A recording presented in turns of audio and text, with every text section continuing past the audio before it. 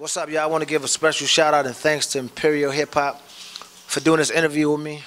Miss Listen Knows here for ImperialHipHop.com, and I have none other than Nikko London. You guys probably know him from Love and Hip Hop, but we're going to get some insight on him as an artist and a person, yes. So who were you prior to you being on TV? Who am I prior to being on TV? Nikko the One, that's who am I. I'm from BK, Brooklyn. I'm an artist, I'm a writer, I'm a producer, musician, and I'm a street cat that grew up in the ghetto, hustling all my life, and that's where I'm at right now. That's where we at right now. And I know that you're doing music. Were you always into music? Always into music. I was into music since I was like 13 years old. And from there, you know, I dibble-dabbled in the streets and just, you know, the whole lifestyle of me just interacting with the affiliation of where I came from and the hood that I came from and getting influenced by all the bad stuff, but also getting influenced by the music as well. So that's who I am. That's what I'm made of. I know a lot of y'all don't know about me, but that's who I am. It's more than just TV. So you were a street dude. So are you saying that crack sales helped to fund your music career like Hove? I would say that hustling in its entirety helped fund my music career.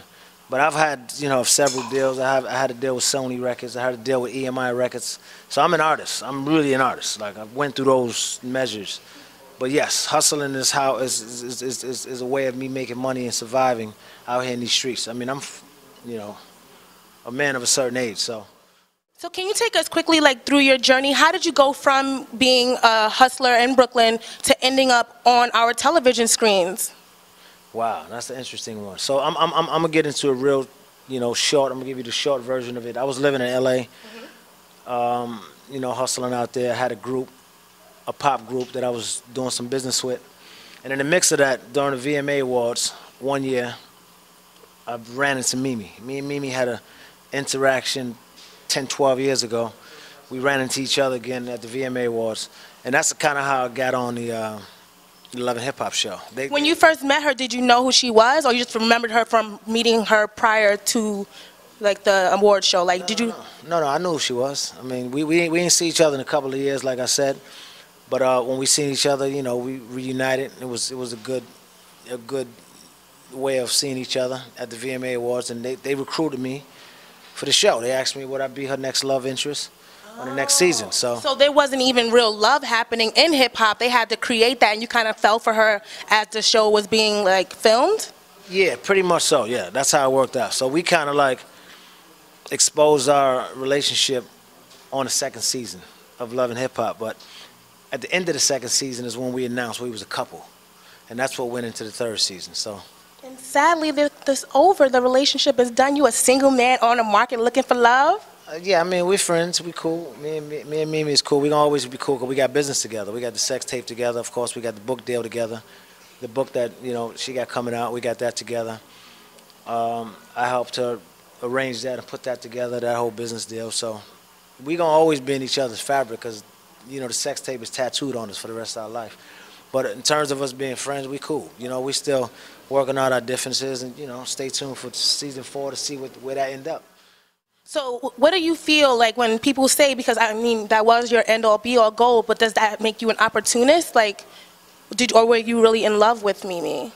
I think what me and Mimi had, it was a difficult situation because she was still tied into the Stevie fabric, you know, her baby father, and, you know, I was still coming off a rebounds of relationships that I was in, that we was, you know, separated. But I think in terms of being an opportunist, I think it was opportunity for both of us. You know, I think opportunities, and one thing I want to say about opportunities is a good thing. It ain't a bad thing. And if you find them, you should take advantage of opportunity. Anybody in the universe. Are you an Aquarius? No, I'm a Leo. Oh, okay, because I have so many Lion Aquarius that use that. Like, it's okay to be, okay, well, I'm a Leo too. It's okay. Leos, let's do it. So I being an opportunist is a great thing. It's not a bad thing to be opportunist, and anybody who says that, they really don't understand how to live life. The opportunity you should take advantage of. But me and Mimi's situation, you know, me and her, the way we started out, of course we had something back then, but it was an opportunity for both of us. It was an opportunity for her to bring me on the second season of Love and Hip Hop to benefit her story. Because she needed a storyline. Right, to benefit her storyline, and it was an opportunity for me to jump on the second season to brand my name or whatever I was branding, musical, etc., etc. Can we touch on some branding really quickly? Of course. What is your take on the aftermath of the release of your sex tape? Because everyone threw it on you as if you were some kind of like demon who set Mimi up and set the camera up and took the bags. Like, but I don't feel like that was exactly what it was. Like, what was that? Right. With that's still it's still a mystery to a lot of people because nobody really heard from me on this situation. Everybody heard from Mimi, but at the end of the day, what I would say is this. She's a woman. She has a kid. Of course, we made a decision to do this together. She made a decision and I made a decision to embrace it with what we did, the deal we did with Vivid. But she didn't make the decision to embrace the public. So I had to face that on my own as a man. I understand that she got a daughter, so I had to take the hit as a man for the backlash that was coming. So yeah, if I'm, everybody wants to say I leaked the tape, I did this, but you can't leak a tape that was signed agreements, just signed contracts.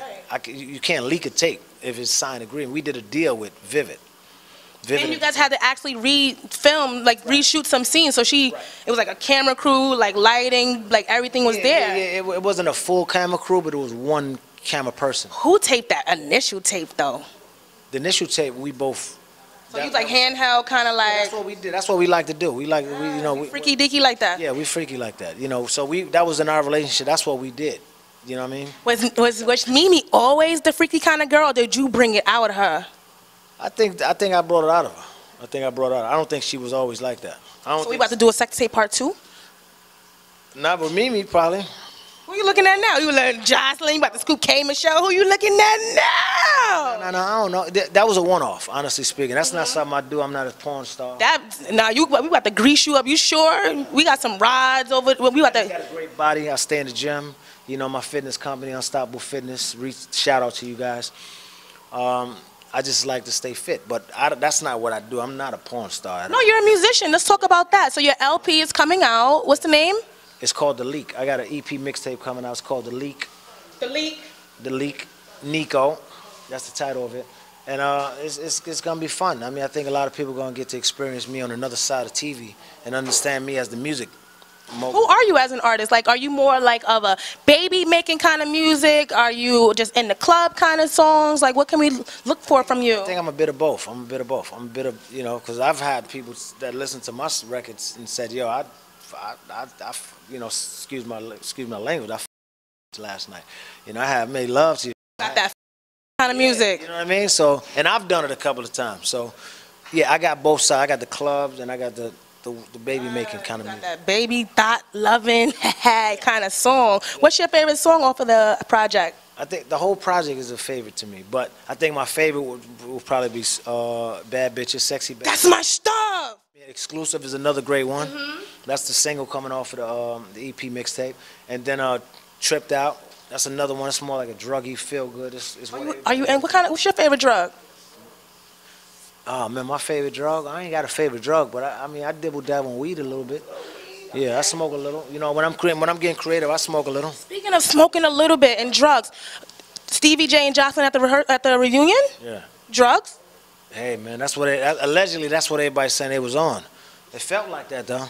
No, because Jocelyn, you know I loved you like cook food, but she was running around looking like one of those wrestlers. The way she was like sweating and screaming and yelling and snatching bitches. I know cocaine was somewhere under a seat.